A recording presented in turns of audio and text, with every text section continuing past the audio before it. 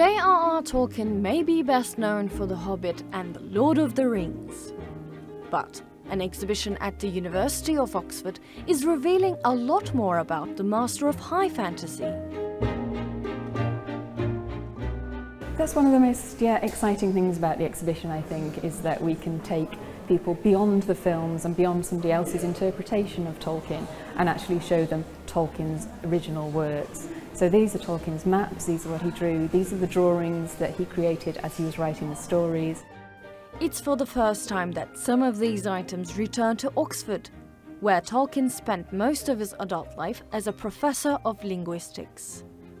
This once-in-a-generation exhibition displays previously unseen objects from several countries, including manuscripts, artworks, maps and letters, which gave away many of Tolkien's secrets.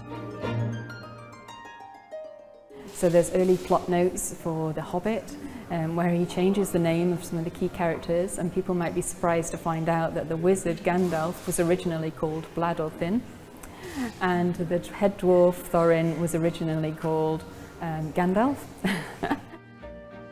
The exhibition presents much of this extensive archive, alongside interactive elements such as a three-dimensional map of his imagined Middle-earth. But I think Oxford really did help to provide the framework in which he was able to flourish as a literary genius. And I think that comes from his scholarship, his learning, his time spent in the Bodleian Library, his interactions with other scholars. The late author's personal world can be seen at the university's main research library until the end of October. Without a doubt, J.R.R. Tolkien built a universe on paper and spared no detail when it came to completing his most famous creation, Middle-earth. My next guest joins me to speak about how Tolkien achieved his dream. John Garth is an author himself and conducted extensive research in order to write his book, Tolkien and the Great War. Thank you so much for joining me today, John. Now, J.R.R. Tolkien is best known for penning The Hobbit and The Lord of the Rings. But what are some of his other works that we may not know about? Well, his real life's work was the Silmarillion, which he began during the First World War and continued to revise and rewrite and enlarge all the way until he died in 1973. And the Lord of the Rings was really an extension of that book and a way of tying in his children's story, The Hobbit, to that larger mythology. Mm-hmm. Now, in the Tolkien Maker of Middle-earth exhibition, there are letters, photographs, hand-drawn maps, watercolors, and notebooks from the writer that are on display. What can visitors to the exhibit learn from looking at these things that they wouldn't have known before? Well, for one thing, we learn that he had among his fans some very famous people. So the fantasy humorous writer Terry Pratchett wrote to him at the age of 19, I think, a fan letter. Joni Mitchell, the musician, was one of his fans. We also find letters from Tolkien to his wife Edith, written when he was a young man at university here and training for the First World War, describing night manoeuvres in Oxford. Mm-hmm. Well, we know that Tolkien was an absolutely amazing writer, but tell us about his artwork and the striking illustrations he created to accompany his prose. His artwork went through a number of revolutions when he was very young, and this is stuff that a lot of people simply will have no idea about. He drew very symbolist pictures, apparently conjuring kind of mental states, but in a mythological way. These were not tied to his mythology.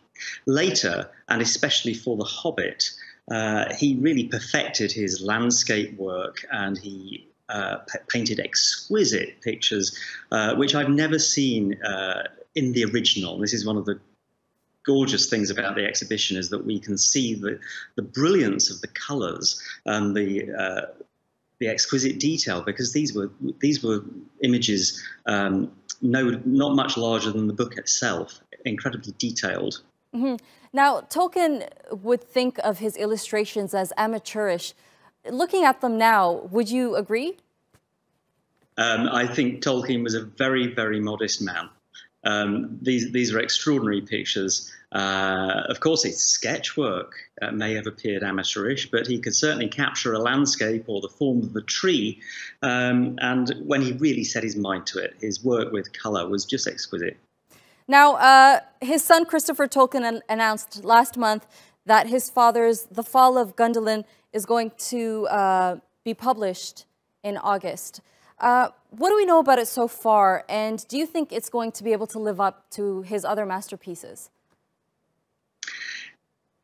The Fall of Gondolin was written in early 1917, almost straight after Tolkien came back from the Battle of the Somme, one of the truly major battles in world history, and he was convalescing when he wrote it. So he was in hospital or at home, and it reflects some of the fears and horrors that he witnessed there, but in a mythological way. So it is a Middle-earth adventure.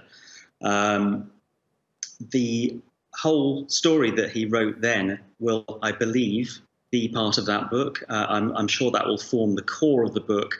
And then there will be later versions that Tolkien wrote, which are shorter, or there will be, I think, an unfinished version Tolkien wrote, which is just one of his most beautiful pieces of prose, written when he had completed The Lord of the Rings and his writing had risen to great heights. All right, John Garth, thank you so much for giving us that great insight on the most groundbreaking author, J.R.R. Tolkien. Thank you.